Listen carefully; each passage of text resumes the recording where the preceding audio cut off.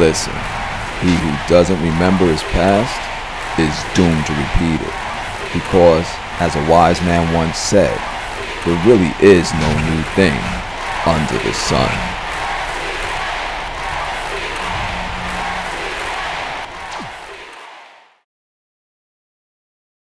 Amongst all the empires of antiquity, there is one that stands out as noteworthy because of its impact upon our contemporary society.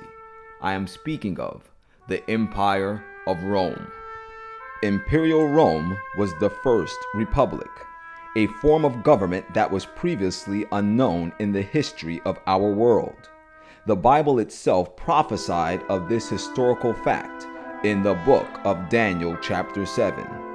In speaking of the fourth beast, which Daniel the prophet saw in vision, we are told in Daniel chapter 7 and verse 19, "Then I would know the truth of the fourth beast, which was diverse from all the others."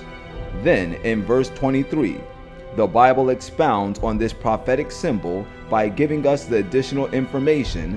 Thus he said, "The fourth beast shall be the fourth kingdom upon the earth, which shall be diverse from all kingdoms, and shall devour the whole earth, and shall tread it down and break it in pieces."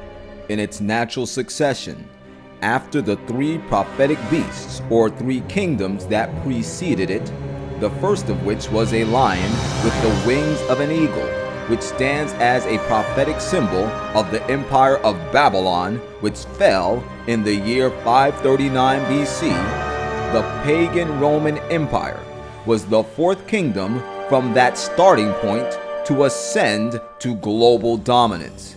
And without contest, it vastly differed from all the kingdoms before it, for with the introduction of a never-known-before republican framework for its government, the citizens of its dominion were given a role in the political process.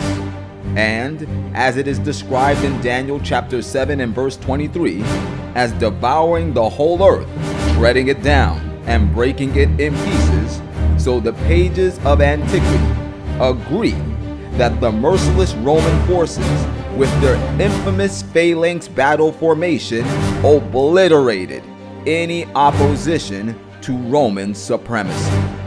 However, there are several other identifiable attributes of this former Iron Empire that are certainly worthy of analytical observation, one of which was its grossly large number of government dependents.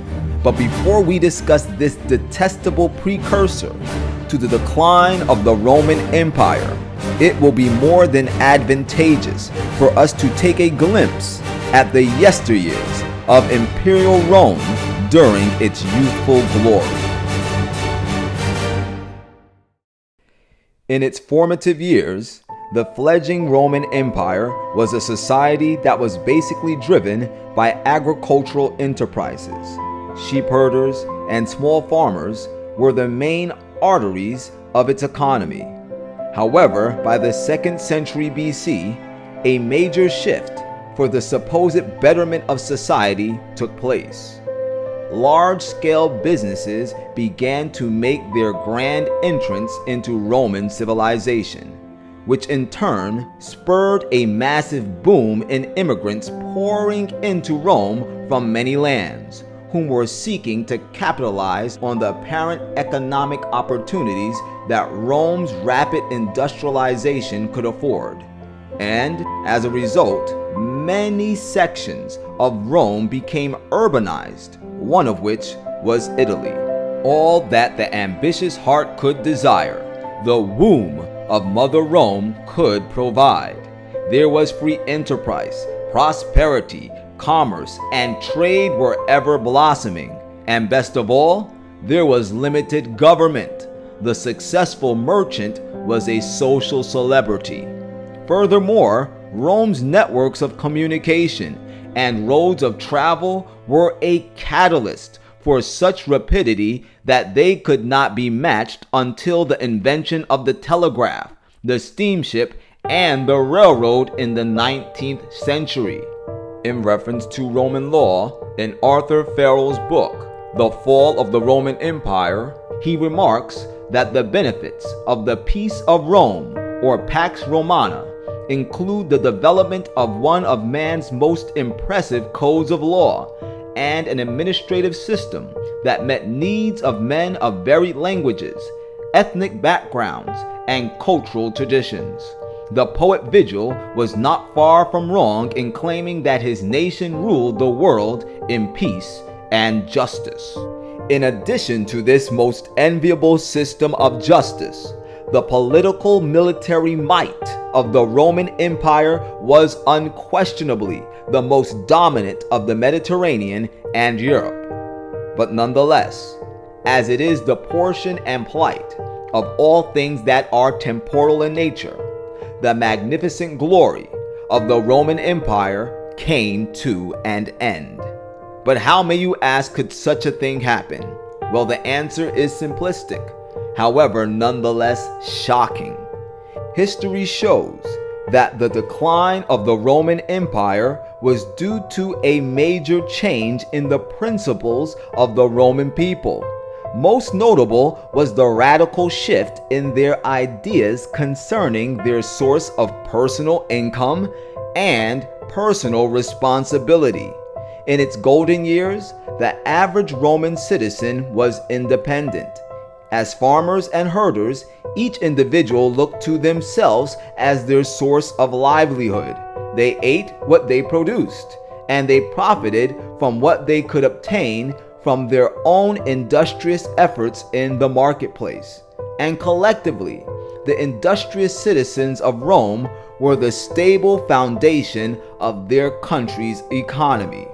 But interestingly enough, as time progressed, the descendants of the once industrious Roman patriarchs found a new viable source of income, and that source of income was the state. The Republic of Rome was the first government in the history of the nations to institute the welfare system. Emperor Aurelian, changing the old practice of giving the citizens wheat so that they could bake their own bread, provided the welfare recipients of the Roman government with baked bread. And not only did the government provide its welfare dependents with baked bread, but pork, olive oil, and salt were also included in their welfare grab bag. Furthermore, Emperor Aurelian, in a landmark declaration in AD 274, declared that the children of parents that received welfare benefits were entitled by right to receive government benefits as well, making these welfare recipients government dependents from the cradle to the grave. But the question arises as to why would the government of Rome do such a thing? Well, the answer to this question is sad, but nevertheless, it's factual. In their desire to maintain control, but more importantly, to invest more power into the Roman Republic than the framework of the Republic-style government afforded, the heads of state sought to subtly strip the Roman citizens of their power within the political process, which they naturally maintained as a result of their industrious lifestyles that made them independent. Therefore, to bait them into surrendering their independence, they offered them the securities and basic necessities that they previously had to rely on their individual industries to obtain, thereby turning a once independent civilization into a sick ward of welfare dependence.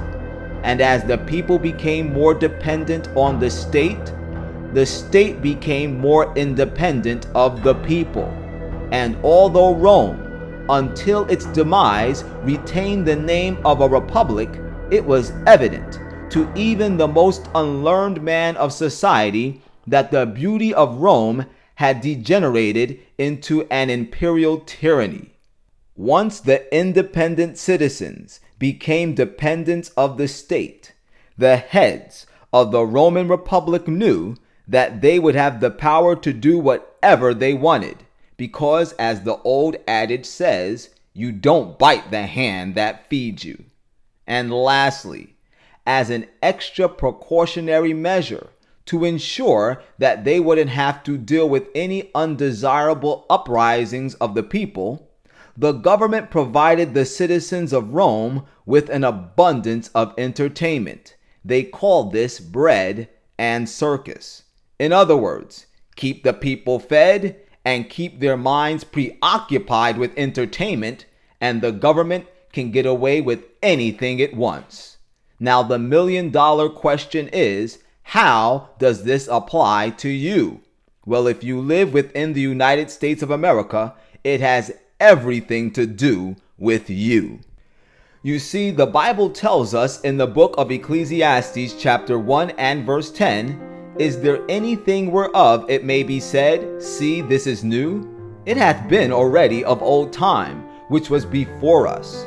Then, in Ecclesiastes chapter 3 and verse 15, the Bible goes on to say, "That which hath been is now, and that which is to be hath already been, and God requireth that which is past." Simply put, the events that took place in the past are taking place in our present day society, and the events that are going to take place in the future have in principle, at the very least, taken place in the past.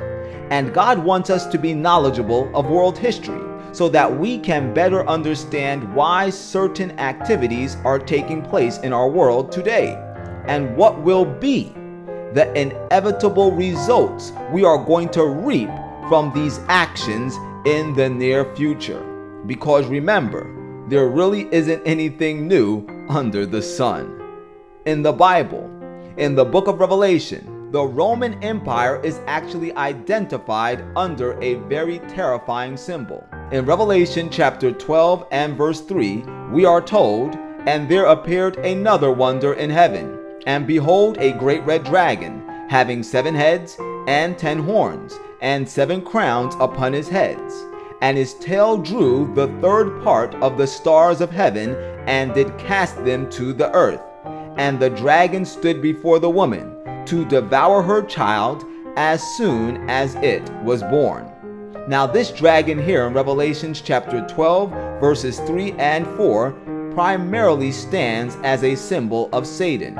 We are told in Revelation chapter 12 and verse 9, which says, "And the great dragon was cast out, that old serpent called the devil and Satan, which deceiveth the whole world. He was cast out into the earth, and his angels were cast out with him." However, as we look closely, there is some information contained within Revelation chapter 12 and verse 4 that tips us off to the fact that the symbol of the dragon is used here secondarily to identify the activities of the pagan Roman Empire. At the end of Revelation chapter 12 and 4, we are told, "And the dragon stood before the woman, to devour her child as soon as it was born." And then verse 5 goes on to say, "And she brought forth a man-child, who was to rule all nations with a rod of iron. And her child was caught up unto God and to his throne." This man-child, who was to rule all nations with a rod of iron, and was caught up unto God and to his throne, is none other than the Messiah, Jesus Christ.